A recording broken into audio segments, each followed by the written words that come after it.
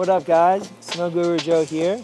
We're at Falls Creek for the Nitro Good Times event with Christie. Hello.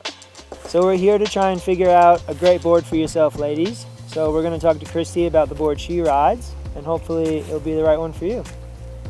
Christie, you ride the Nitro Fate. I do, I ride it in 147.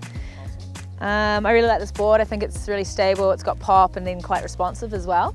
So this board performs really nice when you're going fast. Gives you lots of good pop for the jumps and the rails. Yeah, definitely, and also keeps stable when we are coming through bigger jumps. But it's also still playful enough to hit rails. Awesome, cool. So this board would be great for someone that likes to ride a little bit faster, a little bit harder, carve around the hill, also likes to ride the terrain park. Yeah, a little bit more aggressive riding style, a little bit more powerful, but also with some play in there too. Awesome.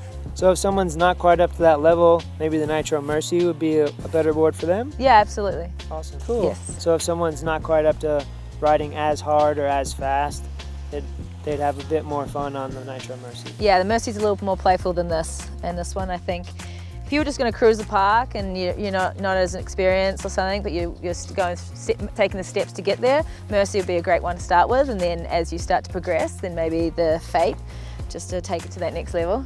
Awesome. Thank you so much for your time. Welcome. Thanks guys. Hopefully that helps you. Have fun.